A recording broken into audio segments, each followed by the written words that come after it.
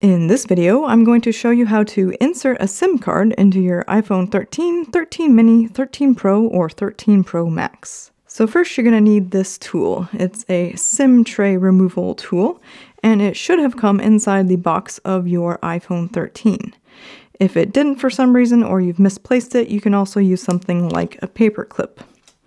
So the first thing we're going to do is hold the tool like this, and then we need to locate the SIM card tray on our iPhone 13. So usually it's on one of the longer sides, and it should look something like this, where it's a little bit of a long oval shape with a little hole on one side. So we're just going to insert this point of the tool into the hole of the tray. And then we might need to use a little bit of force to push it in toward the phone. And then you can see the tray has now ejected slightly from the phone, and we can use our thumb and finger to pull it out the rest of the way. Now, if you already have a SIM card in, you can just flip it over to remove.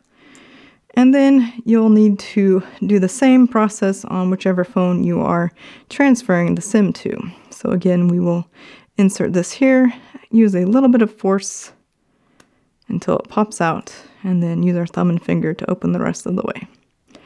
So now an important thing to note is one of the four corners of the SIM card tray should have this little cutoff edge. And one of the four corners of your SIM card should also have a cutoff edge. So you want to align those two, and then it will fit into this little tray. And it should be flush with the tray there. So if you look on the side, it is fully flush. And once it's like that, you can rearrange the little tray so it can line up with your phone. And then just push it in the rest of the way. And it shouldn't take too much force. And once the little tray is flush again, fully inserted into your phone, it should be good to go.